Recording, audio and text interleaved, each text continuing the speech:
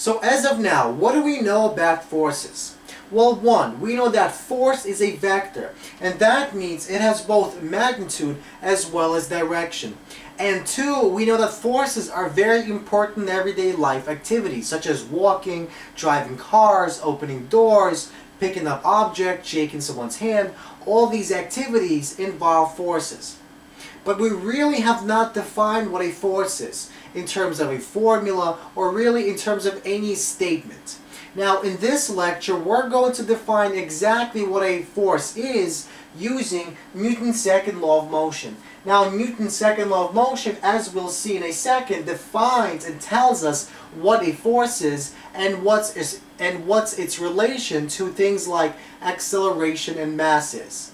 So let's begin by first remembering what our law of inertia tells us. Law of inertia, or simply Newton's first law, states that an object in motion or an object at rest will remain in motion or at rest unless acted on by a net force. In other words, let's look at the following three systems. In system number one, we have a frictionless table and our box of some unknown mass is sliding at constant uniform velocity along our frictionless tabletop. Now, if no net force acts on our object will remain in motion. It will continue sliding this way with that same velocity. So let's look at system number two. If a net force acts on our object in the same direction as the velocity will increase. In other words, the magnitude of our vector, of our velocity vector, will increase. So in other words, if our box is sliding this way and we take our hand and we apply force this way, we will change the velocity by increasing it. Likewise, let's look at system number three.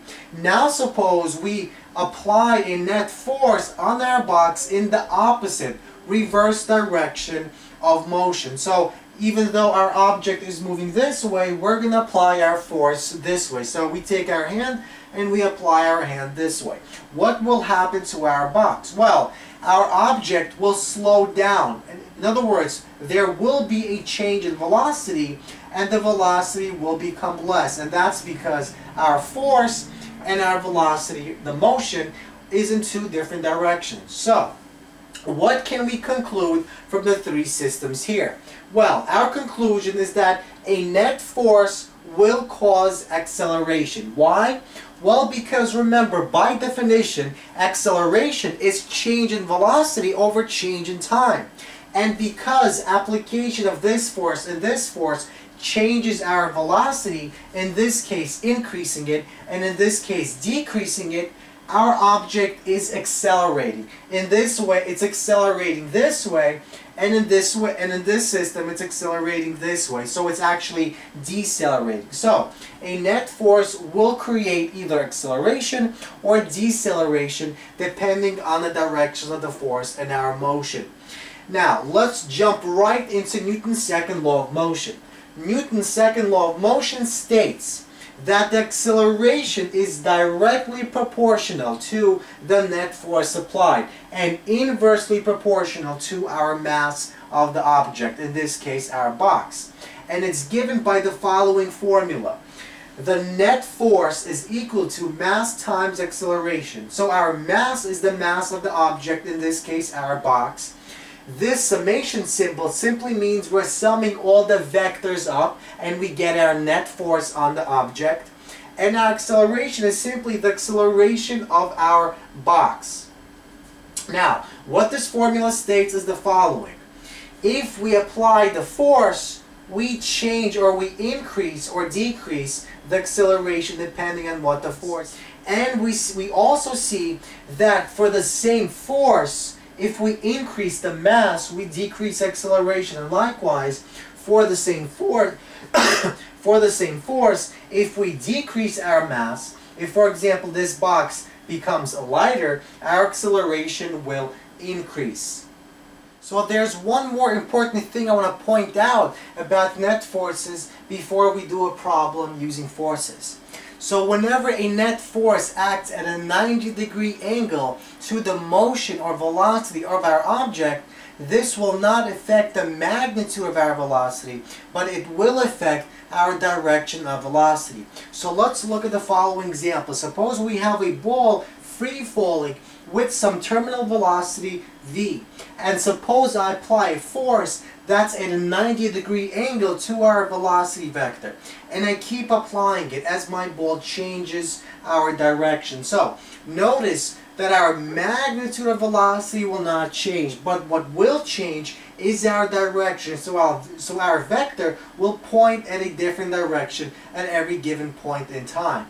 And if I keep applying this force at a 90-degree angle, my ball will eventually make a circle. And we'll talk more about this when we talk about centripetal acceleration. So let's look at the following example. We want to find what net force is required to bring a 5,000 kilogram truck to rest from a speed or initial speed of 80 kilometers an hour within a distance or displacement of 70 meters. So, we're going to solve this problem in two steps. In the first step, we must first convert our kilometers an hour to meters per second. And then we must use the following equation, because we're making the assumption that our acceleration, or actually deceleration in this case, is constant. So let's first convert 80 kilometers an hour to our meters per second. So we simply multiply by 1,000 meters divided by 3,600 seconds, because remember, there's 60 minutes in an hour and 60 seconds in a minute. So 60 times 60 is the bottom, and there are 1,000 meters in a kilometer, so the top is 1,000. We multiply these guys out and we get 22.22222 and so on meters per second. So we approximate it to be 22 meters per second. So this is our initial velocity, or the magnitude of our initial velocity. So now we're going to use the following formula, because our object is moving in a linear pathway, linear fashion, with a uniform acceleration. So we can apply the following formula, because we know our initial velocity, we know our final velocity, and we know our displacement. Displacement is simply 70 meters.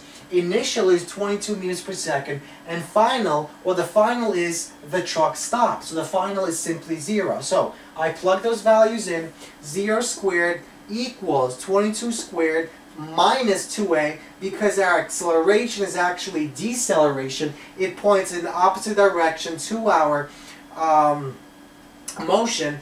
The 2 comes from the formula, and the d comes from our displacement, 70 meters. So I square 22 and I get 484. I bring over the 2 times 70, which is 140, and I get a equals 484 divided by 140 gives me out 3.46 meters per second. So this is my acceleration, my constant acceleration that's required to stop my truck within this distance, 70 meters, from an initial velocity or speed of 80 kilometers an hour.